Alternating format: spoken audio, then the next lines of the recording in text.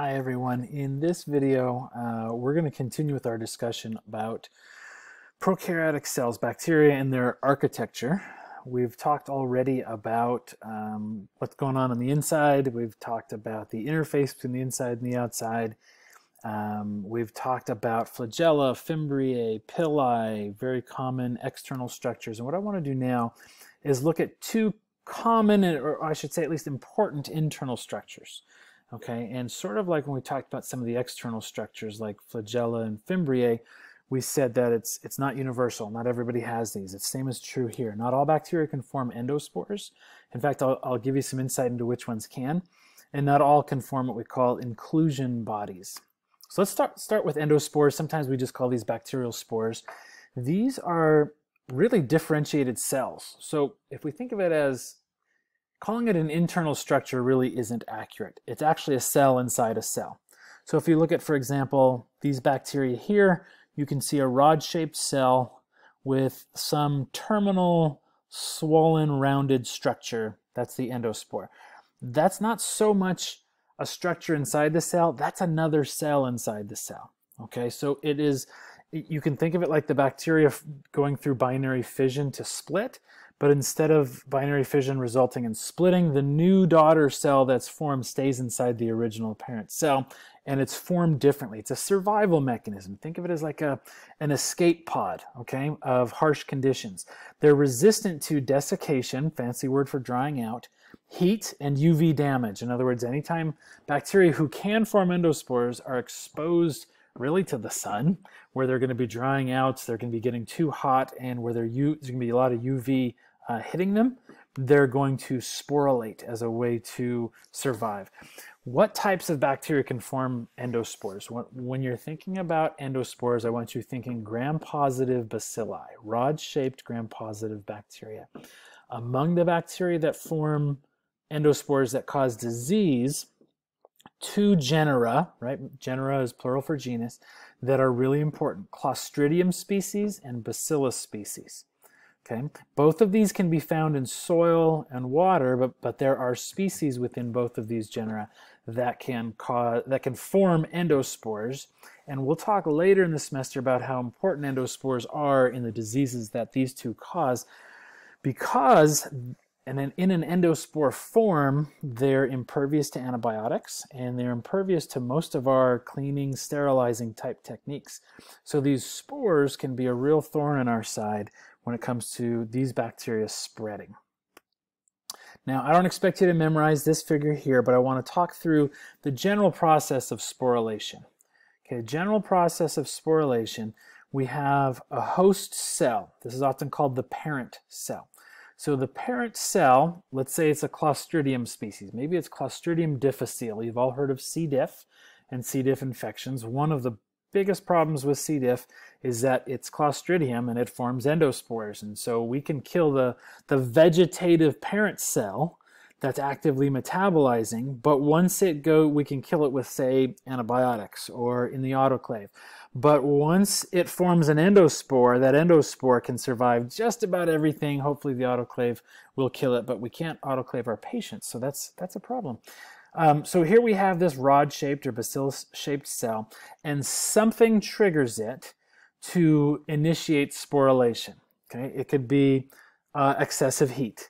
It could be UV irradiation, it could be drying out, or it could be starvation. There's great evidence that shows that when the bacteria start to starve, one way to survive is to form spores and wait for things to get better, because you can sit around starving as if you're not metabolizing. Unlike you and me, we have to metabolize continuously to survive. These bacteria can go into a dormant state for a very, very long time as an endospore. And so essentially these steps are very, very similar to binary fission, except you've got your parent cell that's still there, and the new daughter cell, which has a copy of the chromosome, and it's got its share of metabolites and some ribosomes and some things like that. This new cell is in a different form. It's coated in lots and lots and lots of coats of different types of proteins. And what's on the inside is dried down dramatically. In fact, scientists have argued that these endospores could theoretically survive being out in outer space, in the cold, the vacuum, where there's no moisture, the pressure's incredibly low, etc., right? And these things could theoretically survive that. Endospores have been found dormant in rock and ice that geologists tell us hasn't been touched for tens of thousands of years, and they've been able to revegetate. So the opposite of this, if you could think of it that way, is when the conditions are good again, this endospore can revegetate. It can lose all these outer coatings of proteins, grow back into a normal metabolizing cell, and get back to life as usual, undergoing binary fission, etc. While it's sitting there as a spore, there's no division, there's no metabolism, but it's also impervious to all of our best efforts to kill it, right? So these endospores can be really, really tricky when it comes to infectious diseases.